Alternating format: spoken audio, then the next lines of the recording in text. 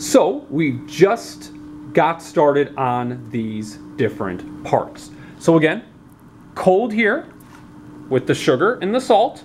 As you can see, all beakers are completely filled with ice. Right now, they're prepping, coming down to temperature.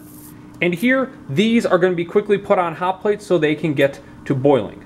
As a reminder, these four, we're looking to see, based on colligative properties, what modifications are going to happen to this first plateau.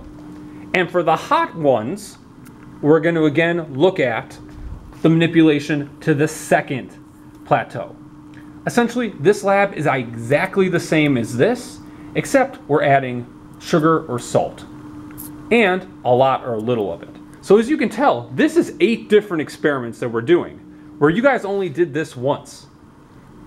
Now, we're not going to have you look at the thermometer for 50 minutes for all 8 of these. That'd be way too long and really hard to do. So instead, we're going to be doing little check-ins on the data every about 5 to 10 minutes, just so you can see.